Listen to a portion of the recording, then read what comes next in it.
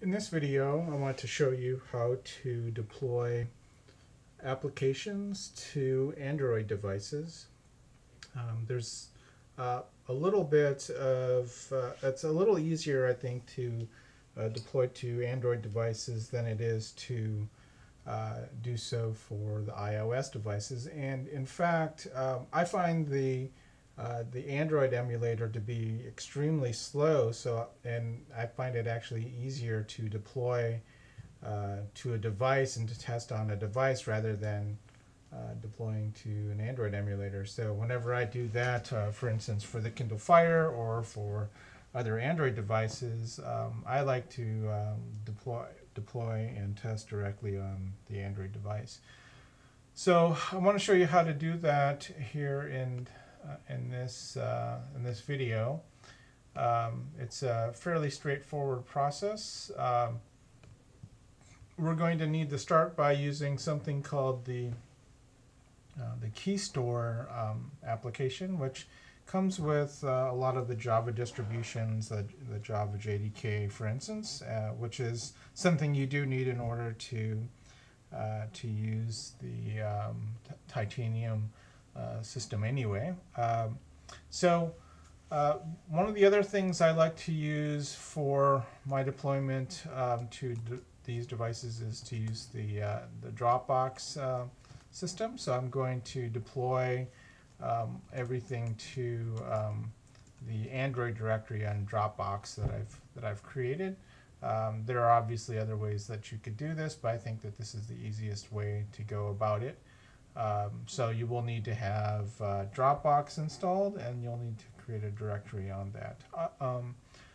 Otherwise, what you'll need is some web space somewhere. So you'll want to take the files that are generated through this process, put it onto a website, and then download it. Download the file onto your device from that website. Okay, so the first thing we need to do is we need to use the key tool to generate a key. So I'm going to, again, I want to make sure that my application ID matches the application ID I'm going to use for my signing certificate on Android. So let me first start by generating the certificate, and I'm going to use key tool to do this. And I'm going to generate the key in verbose mode, and then the key store that I'm creating, this file that I'm creating, is going to be, I'm going to match this up with the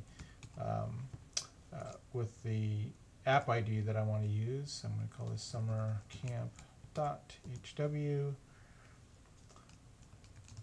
and then I'm going to create an alias for my program. I'm just going to call it hello world. I'll just call it HW, and then use the RSA key algorithm, and then set the validity for this certificate to 10,000 days. And then I just need to hit return. Now this is going to ask me a number of different questions that I need to fill in. I need to give a password. So whatever password you want to use.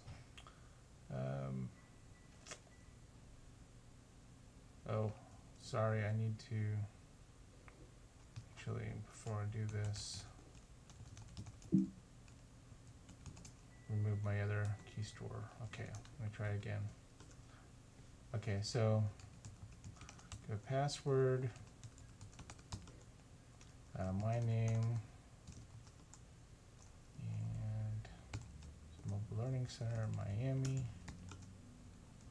Oxford, Ohio, US, and this is correct, so I'll type in yes. And then I need to give another password, so I'm just going to use the same password. Actually, I could just use return for this.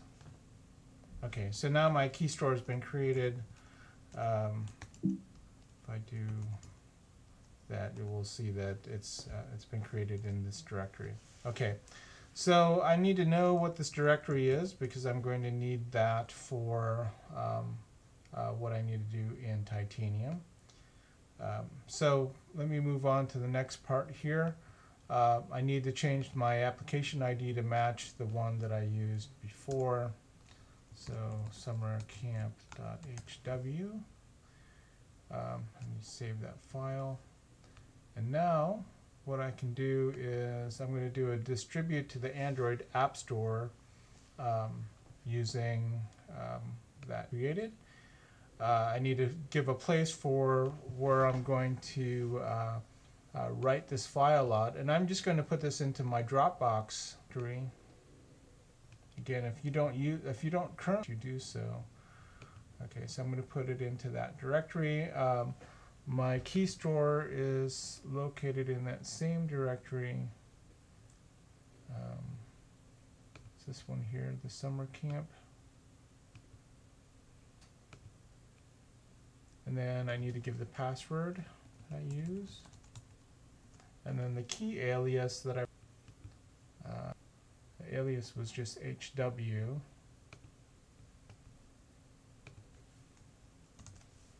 Okay, now when I click on publish here, what's going to happen is it's going to compile my program, and it's going to put that program into that directory that I specified on my Dropbox folder.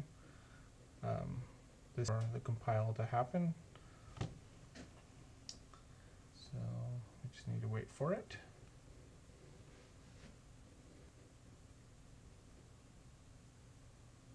So the last step has been written to that directory. Is we're going to need to browse to it with our device, and I'm going to try this in the emulator, see if it works. But so we'll show this in the file system, so we know where that appears.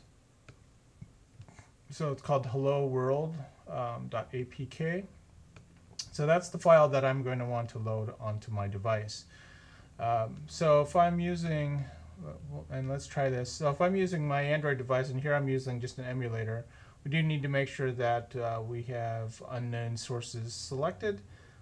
This typically is found under applications, under settings. Actually, if we go under settings,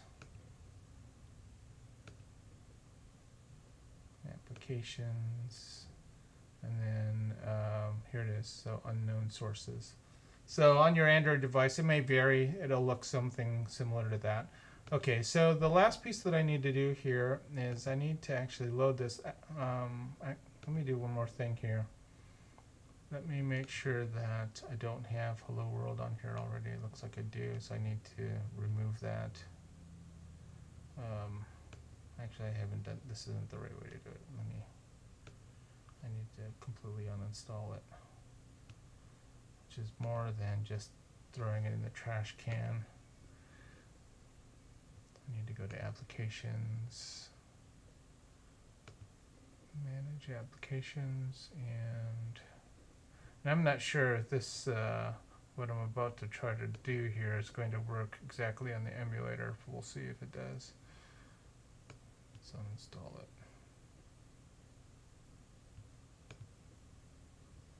So we're going to need to log into Dropbox in order for this to work. On my Android device, I actually have the Dropbox app installed, and so I can just download it directly. But here we're going to have to go through the web app.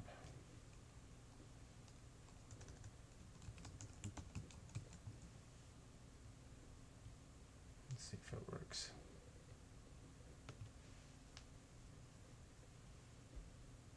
It's going to ask me to log in.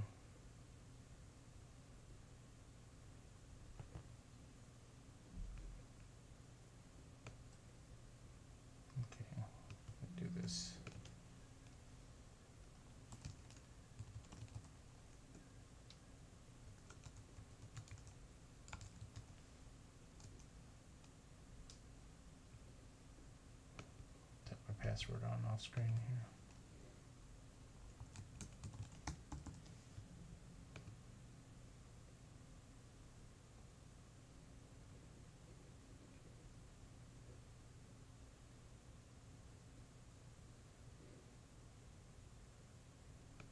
It's going to take a moment. Still loading the page. Okay, so there's my Android directory.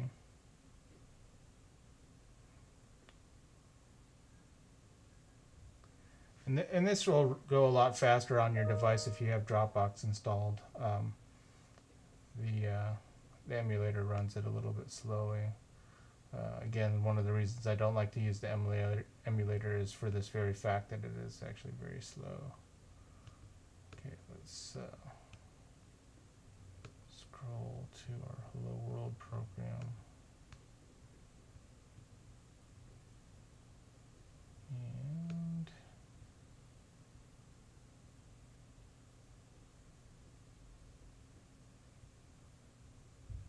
where is it?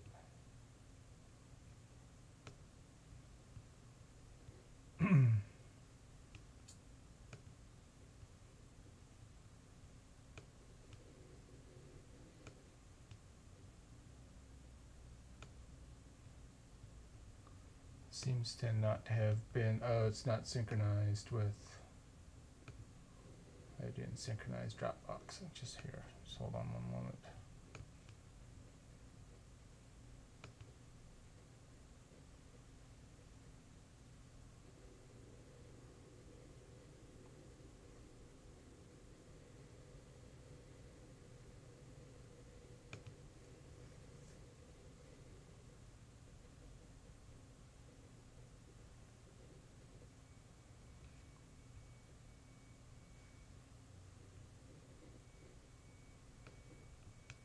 Okay, let's see if it's here now.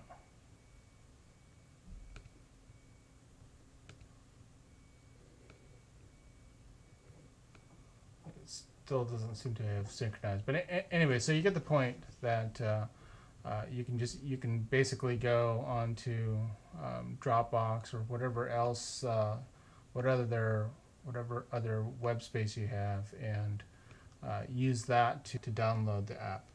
Trust me, it does actually go much faster on the device than it does in the emulator. I really find the Android emulators to be quite slow, and they don't always they don't work in the quickest of time. So anyway, so that's the basic process. Again, you create your key store using the key tool program, and then use the distribute to App Store. That will generate a file. Use that file and can download that file to your device, directly to your device, using Dropbox or some other similar kind of tool. Oh, here it is, Hello World. And click on that. It'll download it, and then it'll do an install. And actually, if I here, so it's doing a download. Eventually, that'll once it gets downloaded, we can run it. Okay, and it'll ask me a question if I want to actually install it. Do it.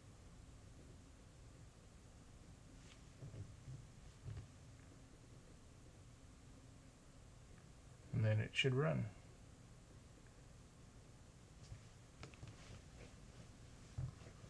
Okay, so anyway, so that's what it's going to look like when you do it on your device, and it'll actually do this exact same thing where you'll run it and then it'll so anyway, that completes this video.